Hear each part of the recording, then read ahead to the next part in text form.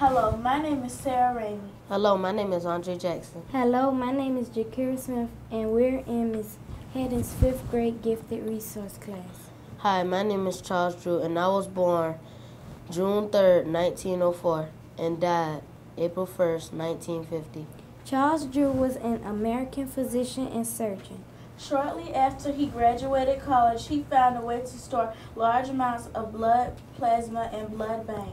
He also made the discovery that there were different blood types, A, B, AB, or O, and that everyone with different blood type can have the same type of plasma.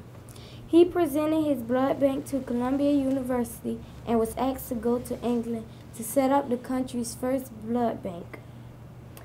Drew was the first African American to receive a Doctor of Medical Science degree.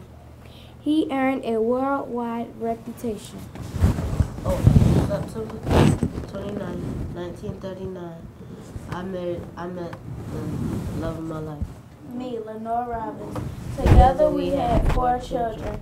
Later in life, Drew was named the supervisor of the blood transfusion blood bank, and we lived happily ever after.